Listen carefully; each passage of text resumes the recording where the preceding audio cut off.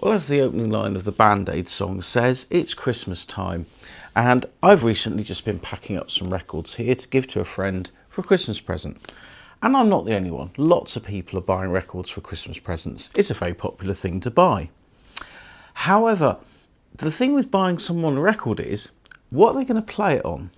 Now, not everybody is a geek like me and has a hi-fi system with huge amounts of boxes all stacked up in a corner of a room.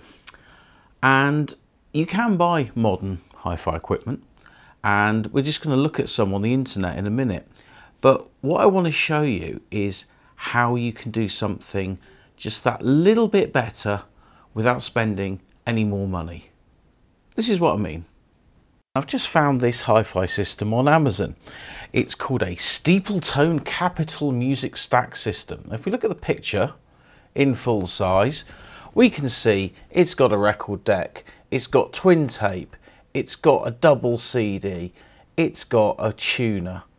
You would think this is all singing, all dancing, everything you could possibly need. But I can tell you one thing about this system. It's gonna be crap. It's gonna be rubbish. It's gonna be plastic. It's gonna have a really bad cassette deck, which probably doesn't even have a proper erase head. The speakers are gonna be awful. And how much is this system? £364. Let's go and look at something else. Now, I have no idea what this is going to sound like, but this is a Panasonic micro system.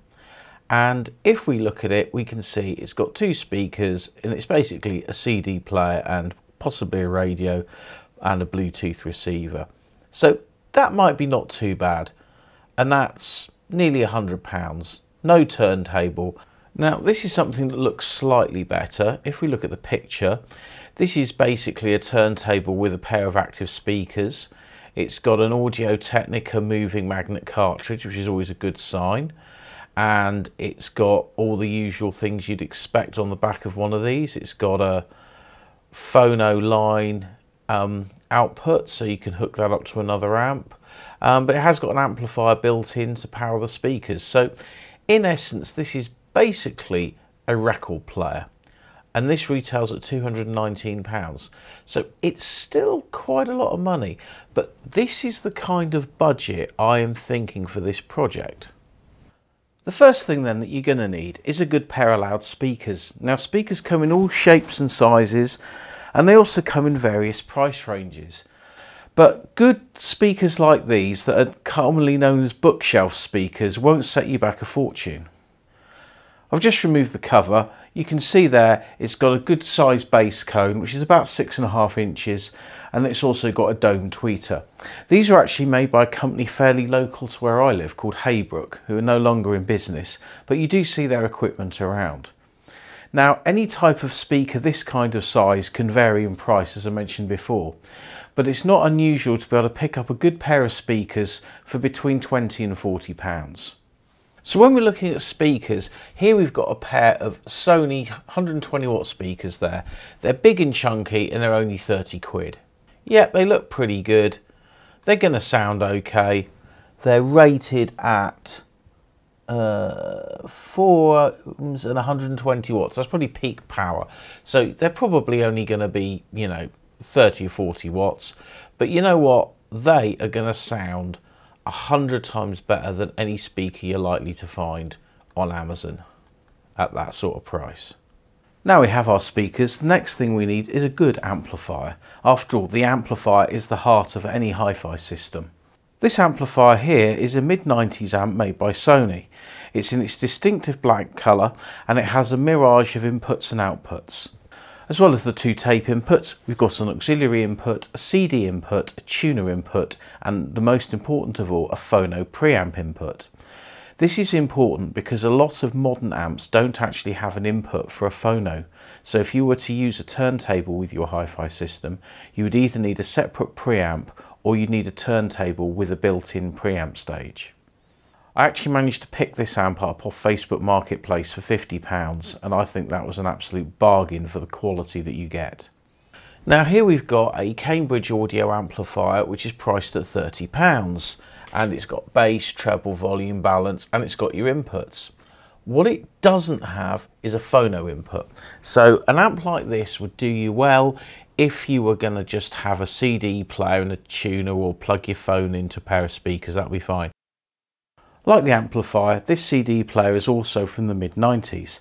This is made by Technics. I'm a big fan of Technics CD players, not least because the CD player I have on one of my main systems I have owned since 1989, and touch wood, it's never let me down since that point in time.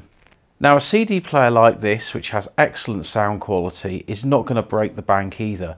You can find one of these between about £15 and £30. Sometimes you can get a real bargain, but other times you might pay £40 or £50 for one, but you'll get a real top-end deck. You pays your money, you get your choice, but you're not talking a lot of money either way for something that will give you so many hours of uncompressed pleasure. One last thing to point out with a deck like this: they will play CDR discs quite happily, but most times they won't play CDs encoded with MP3 files. But then again, why would you want to play that on a proper hi-fi system? I'd suggest if you wanted to go down the route of playing MP3 files, then plug in your phone, tablet or computer into the tape input of the amp. Here's something that might be a bit of a sledgehammer to crack a nut. This is a Sony CD player that you can actually put in 200 CDs, so it's like a big auto changer. So it's basically like your iPod but using actual CDs. And look at the price, they only want 50 quid for it. I would say if that's working, that's an absolute bargain of the week. Here we've got a Denon unit. Now this is actually a DVD player, but the thing is, you can pop a CD in, it's got fast forward and backwards skip controls, and you've got a search control. So this will function exactly the same as a normal CD player. But the thing is with this, it's only 20 quid. That to me is an absolute bargain, and this is what I mean. This DVD player will outperform an awful lot of CD players. And also if you've got music that's on a DVD disc or a similar type of high-res audio file, chances are it may play it as well. So if it's a DVD that's just had the audio encoded, not DVD audio or Blu-ray audio, just a normal DVD, that will still play. But we're talking about CDs, and that will certainly play your CDs for you. Well, here's a turntable that I paid just £10 for via an advert on Facebook Marketplace, and it looks to be something rather special. It's not quite as special as what you may think, but actually it's pretty good. Now you might think this is the standard DJ deck, the SL1200 made by Technics. It's even got a little pop-up light there. But it isn't, it's a lookalikey, but it's not a bad lookalikey. If I take the slip mat off, you can see underneath here, this is actually a direct drive turntable, which is actually pretty good for a budget deck.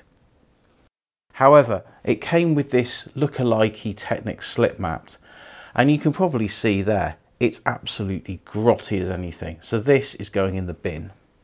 It has a standard removable head shell, which is quite a nice feature, because that way you can keep another head shell if you want to use a different style cartridge. For example, if you're playing mono records, because it's a lot of talk that a good mono cartridge is actually give you better audio reproduction of a mono record than using a stereo cartridge.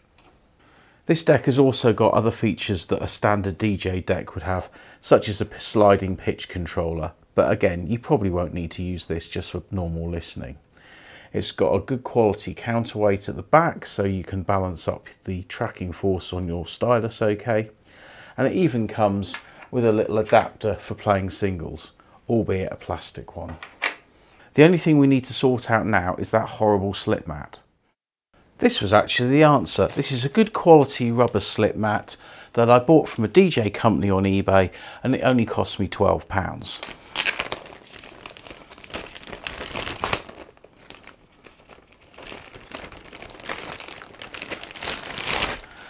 And we just pop it on top of the deck as so, and now we have a really good turntable that will play records to a great sound quality. Now these sort of things, these suitcase record players that you see everywhere, these you want to avoid. They are just horrible. They're made of cheap plastic materials. The spindle in the middle of the deck doesn't rotate, so the record is always rubbing against the spindle, so you're always getting friction. They've got piddly little speakers on. They are just the pits. Absolute rubbish. Now here's a deck. This is made by Sony. Now this is quite an expensive turntable compared to the others in that it's about 200 quid. But the thing with Sony turntables is that generally they're pretty good. But here though, someone has got an absolute classic. This is a Pioneer PL112D. Now this is the same turntable that my father bought in 1976. They're asking 80 quid for it. I can tell you now, that deck is going to sound amazing. That deck is better than anything you would pay £300 or £400 for now. And here's a deck very much like this one I'm talking about. This is made by Newmark. It's a direct drive turntable. It's missing its lid admittedly, but other than that it says it's working and it's fine. Let's see how much it is.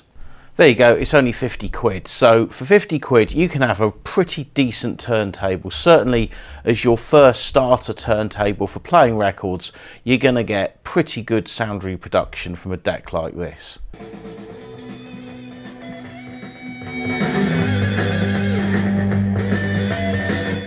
Okay, again, because I don't want to get a content match, I'm just spinning a bit of library music.